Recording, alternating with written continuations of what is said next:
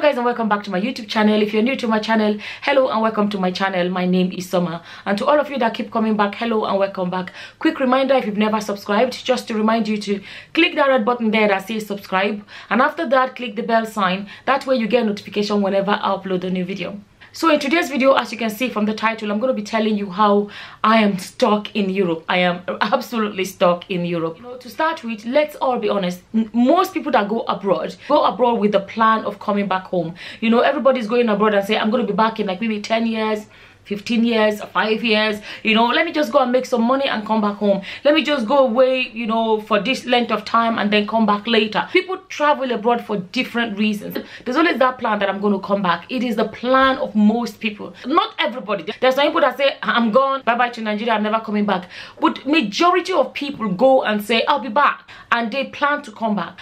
But the thing is, it always doesn't work out as planned. Just in case anybody thinks, oh, maybe I'm stuck in Europe because I have no papers to travel. No, that's not what it is. I can travel this minute if I want to. I have my citizenship, I have my European passport. You know, I can book a flight like this and I can be in Nigeria. That's not even what I'm talking about. What I'm talking about is that plan of coming back to settle in Nigeria. And something else I have to say, it's not just me. A lot of Nigerians living abroad are stuck abroad. Now, what do I mean by stuck abroad? When I say stuck abroad, is, you know, that plan of retiring in Nigeria. You know, when I'm old, I will go to Nigeria and retire in Nigeria. You know, some people that say, oh, let me just go there and make some money. You know, about 10 years, I'm going to be swimming the money. I'm going to come back. You know, I would have built my house and I would have done this and done that. I'm just going to come back with all this money. A lot of people realize that it's not actually that easy to go abroad and make all this money and then come back. It's actually not as easy as that. Not everybody that goes abroad is rich enough to build in Nigeria. That's the fact. A lot of people end up being comfortable enough to own a house in the country they migrated to, you know, have a comfortable life there. But when it comes to being able to build in Nigeria, it can be tricky. There are a lot of reasons why it's not possible for everybody. One, not everybody can afford it. Two, even some people that can afford it cannot leave their job and go to Nigeria to build. And, you know, sending money to people back home to build for you is something a lot of Nigerians are shying away from, because a lot of people have been duped. I think I made a video about it where people talk about, you know, how they've sent money for a family member to build them a house and it never happened. Their money is basically stolen but no house built. So a lot of obstacles why a lot of people cannot actually build in Nigeria. And let me tell you, it's hard to go back to a country where you don't have any house to call your own. So we can all say Nigeria is our home, but there's that thing about having a home to live in where you go home, if that makes sense. A lot of people have no place to stay. So the chances of going home then is reduced more and more, because okay, where am I going to stay when I go to Nigeria? So like for myself, if I have no home in Nigeria, you know, my father's house has about 21 rooms in it. My father has a big house in Nigeria, but it's not mine, you know, it's not mine. And I come from a village where, you know, only the boys inherit everything that belongs to their father. The girls get nothing. The land, everything, nothing. At the end of the day, a lot of people, family, your father's house, your brother's house, your sisters, whatever, they're not yours. So when it comes to the idea of retiring in Nigeria, you're looking at the country, there's no house there that belongs to you. You know, how are you going to go to a place where you don't have a house? That's the story for a lot of people living abroad. They have no place to call their home. That's definitely why a lot of Nigerians, including myself, we're stuck abroad. Something else is this: if you are living abroad and you have your children born abroad, they're all going to school. Abroad is where they have all their friends. Their schooling has been abroad. You know, the community they grew up in is abroad. All of these things, a lot of these kids, you can't really uproot them and just go back. When you retire and you go back to Nigeria, there's a big chance they won't be coming. There's a big chance they won't come because Nigeria is not their home. So at the end of the day, most parents would want to stay where their children are. That's another reason why a lot of Nigerians, including myself, are stuck abroad. Even though I put some people that built in Nigeria, a lot of people come from places where they actually do not want to go back to. No, I know people that say, oh, I want to go back and live in my village because bad belly people plenty. Or some people have been kidnapped or killed or one thing or the other that's happened. I know people that have built big houses in their villages or whatever, and they can't go back there because thing about, you know, if I come from abroad and I go back and I say I want to retire in my village, and I'm going to be a target for, you know, a lot of the thieves, the burglars and armed robbers and all of these things, because everybody thinks you're from abroad or wealthy. So when it comes then to going back and say, oh, I want to to go back to Nigeria and settle in Nigeria. That's another reason why a lot of Nigerians are stuck abroad. So another reason why a lot of Nigerians are stuck abroad, including myself, when you lived in a foreign country for so many years, believe it or not, it gets to a point where you may say it's not really a home. You can begin to feel at home in a foreign country. Somebody asked me once, you know, where is home? I was trying to explain to them how it's so, I don't know how to explain it. It's got to the point where when you were here, you want to go to Nigeria to visit. And then when you go to Nigeria, you want to come back.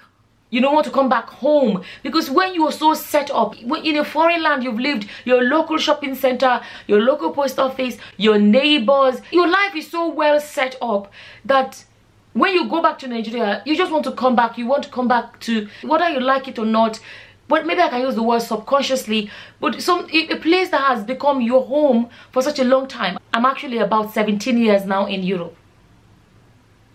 It's a long time. It is a long time. Whether you like it or not, it gets to a point where a place you have lived for 17 years, it's hard. It's hard for that not to begin to feel a bit like home. Like for most people, it can't become home. The other time, somebody was telling me about in Nigeria, a remote place in somewhere in Europe that has become the counselor. Is like the look. How do I explain in Nigeria? Is like something about like the head of a local government. You know, this to show you a very remote village. He was in power all the way from Nigeria. Like when I say remote, this village is so remote. This man had lived there for like 20-something years. You know, how are you going to expect him to wake up one day and just go to Nigeria? A man like that is stuck in Europe because somehow Europe has become home to him. So the truth is, a lot of Nigerians that say, oh, they want to return, they end up somehow assimilate so much, integrate so much to the point where this foreign country becomes a home. That when they go to Nigeria, you know, they want to go back. They want to go back home, because you have to realize something about the nature of human beings. Sometimes, even when you don't plan it, your own being can feel at home in a place you never thought possible. A lot of Nigerians living abroad, their being has somehow been able to make the new place a home, see the new place as home, that even when no matter how much they try, they go to Nigeria, they just miss this place that they've lived for 20 years, 25 years, 30 years. It is hard, you know. So this is another reason why a lot of Nigerians, including myself, are stuck abroad. Another reason a lot of Nigerians, including myself, are stuck abroad is, you know, a lot of people have tried to go back to settle down, and then they just find everything so... There's a saying that you can't learn the left hand in old age. It's just a saying. If you've done something for such a long time, it can become hard to learn the other thing. Living in Europe for 17 years, 20 years, 30 years, you can get used to the setup of the way life is in Europe, that when you go to Nigeria, you can find it really hard to adapt. It can happen. As for example, for a lot of us that have tried to bring our elderly parents abroad, you find a lot of them find it so hard to stay. You know, they stay 2 weeks, they're like, no, they want to go back, and you're wondering, like, this place is well set up, I've given them a room, and make sure they have this, you know, and make sure they have that. You do everything to make them comfortable abroad, and they just, I want to go home. It's just, this is not what their bodies are used to. They are used to their community, used to their routine. You know, my local shop, this is, you know, the village market and the village meeting.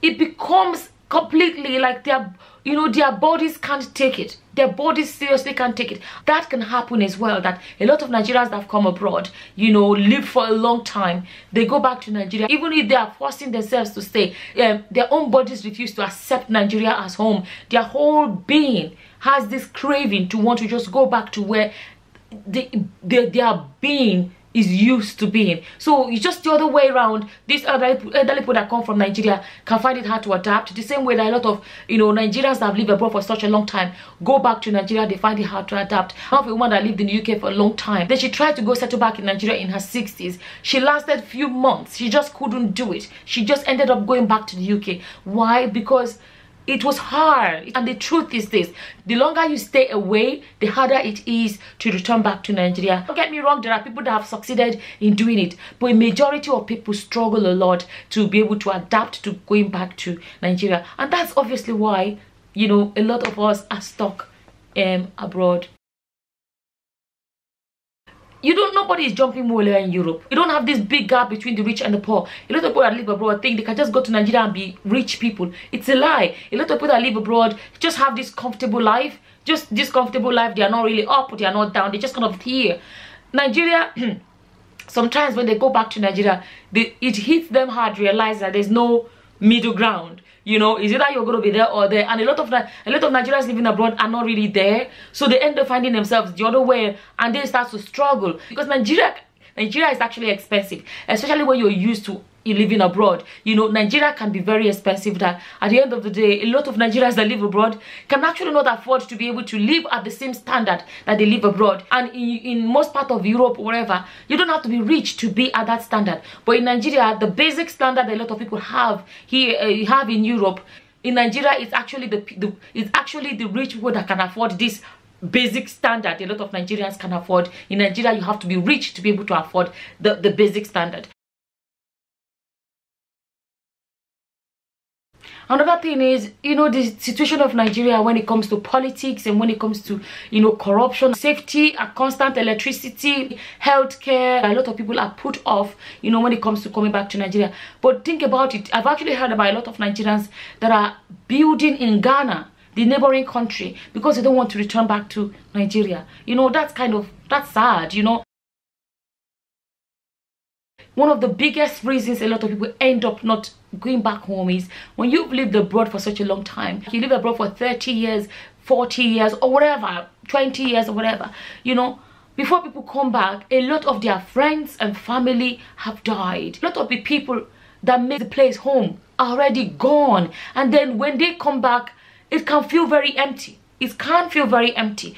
Think about it. When they say home is where the heart is, you know, most of the things that makes a place home can be family and friends and neighbors. Those are the people that make the place home. Think about the place you call home. If you went there and there's nobody you used to know still alive, it won't feel like home. It's going to feel so different. A lot of people have lived abroad for such a long time that when they go back to go settle, so many people that they used to know are gone. A lot of the important people in their lives are already gone. So they go back to Nigeria. So people struggle a lot because being there, you know, sometimes reminds them of how different it is. Oh, you know, BC used to be here, Adobe used to live there, everybody's gone.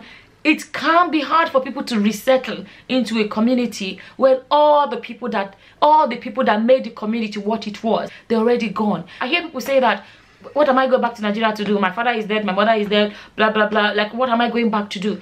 There are a lot of reasons why a lot of people are stuck abroad, and not because of papers, but because somehow along the line Nigeria has stopped somehow feeling like home as it used to be, or that the new country somehow has succeeded in being home to them. Honestly, I have lived here long enough that I have to say that somehow it has become home. So people may disagree, but I can tell you it's true. A lot of communities are basically Nigerian community. Go to places like Peckham. Peckham is basically Nigeria, and these are how many generations of Nigerians that traveled many years ago and never went back. It's easy for people to say, oh, Nigeria is home, Nigeria is home, but the truth is this, that sometimes a foreign country can actually become home. So I just wanted to share that with you, just to say that a lot of us, not just me, a lot of us living abroad are somehow stuck abroad, not because we don't have the document or the money to travel, but because somehow the foreign country has stolen our hearts. The foreign country